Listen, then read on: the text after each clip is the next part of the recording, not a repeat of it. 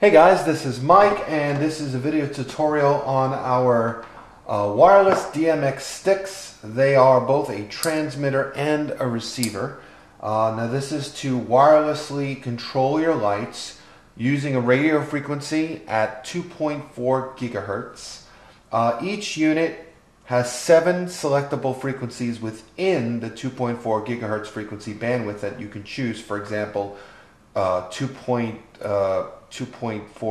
2.42, 2.43, so on and so forth. 7 different frequencies, and each frequency is indicated by a color on this little LED inside the light. Now, if you can see that up close there, we're on currently color blue, and there's a little hole right above the LED, and if you get a toothpick or something sharp and you find the little button inside there and you press it, you'll see that the colors on the LED are changing. There's red, there's green, yellow, blue, purple, aqua, white, and back to red. So 7 frequencies. Now all of a sudden it started flashing green. Now I'll explain what that is in a minute.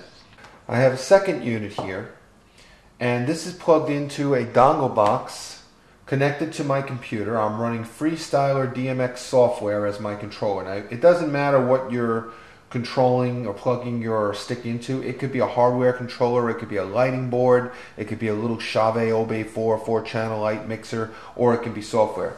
But the main point is that whatever your output is from whatever software or hardware device you're using is going to go into your transmitter. Now if we take this off, we look at the end of these 2 units. We call this a transmitter, we call this a receiver, because one has a male end, one has a female end. In truth though, the board, the circuit board inside of this is a transmitter slash receiver. Even though they have different ends, they both will act as a transmitter or receiver. It all depends on whether they're getting a signal from the input or receiving a signal or outputting a signal from their antenna.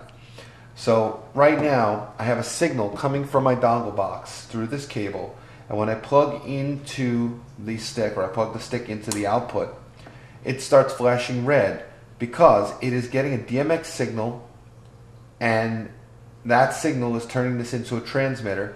It's blinking right now because it's transmitting that signal through the antenna, and this unit, which is not plugged into anything right now, which is not receiving an inputted DMX signal into it, it is listening through its antenna. And now because this unit is transmitting, this unit is picking up the signal and blinking green to show me that it is indeed receiving. So blinking red means you're transmitting, blinking green means you're receiving. And again, there are 7 different discrete frequencies available on these units. The reason you have 7 frequencies, here's an example. You're in a catering room, in a big hotel, a lot of ballrooms, there's DJs and bands all over the place, and a couple of the other DJs in the other rooms are also using lighting. Now you set up all your lights, everything is working great, you start playing, and then maybe midway through the job, your lights start freaking out. You discover the DJ next to you in the next room is also using DMX, and he's on the same frequency, maybe he's on the red color. So to solve this problem so he doesn't mess up your light show, you can come in here, change your color from the red, it's blinking red, but that's not the color you're on, but in this case we're on red. You can change from red to green, 2 presses. Now I'm on green, I'm blinking red now because I'm transmitting. That lets me know I'm transmitting, but I am on the color green. Now my receiver has stopped blinking green because this receiver, now that it's not receiving, it's waiting for instructions. It's showing you, hey, I'm on the red channel and I'm not getting any instructions, so I'm not going to flash. I'm just going to stay here and stay steady red. We need to change this unit also to green, and there we go. And it will start flashing green, and there it goes, meaning that it is now receiving the signal again from your transmitter.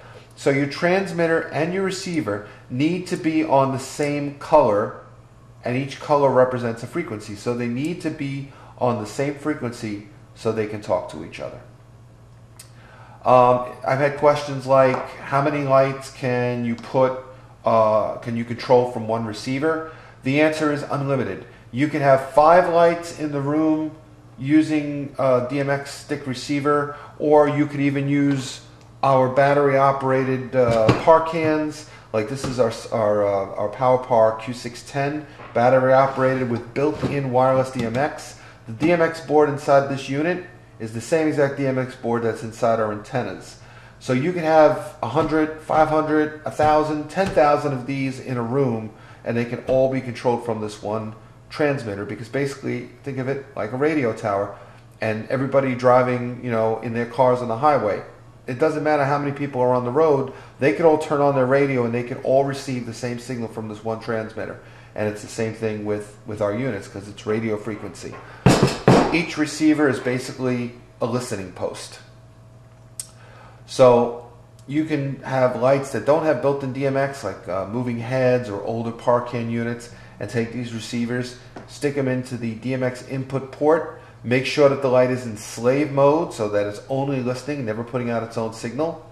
Turn on your transmitter, and you now have wireless control from your transmitter to your receiver. And as far as distance, it varies depending on the room, depending on obstacles that block the signal.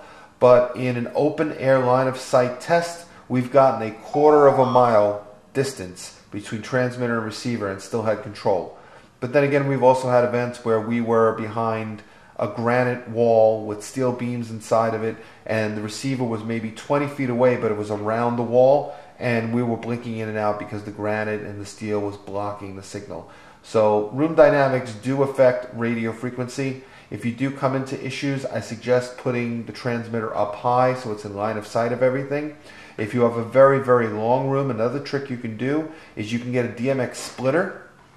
Split the one signal coming out from your dongle box into 2 signals. A DMX splitter is basically a box that will amplify the signal and split it into 2 outputs of identical signal, and you can run a transmitter on a long cable to one side of the hall and a transmitter on the other cable to the other side of the hall to spread out your coverage, get greater coverage and greater control through your transmitters and receivers. So there you have it, the tutorial for our DMX wireless stick. If you have any questions, please feel free to contact us at LuminLights.com.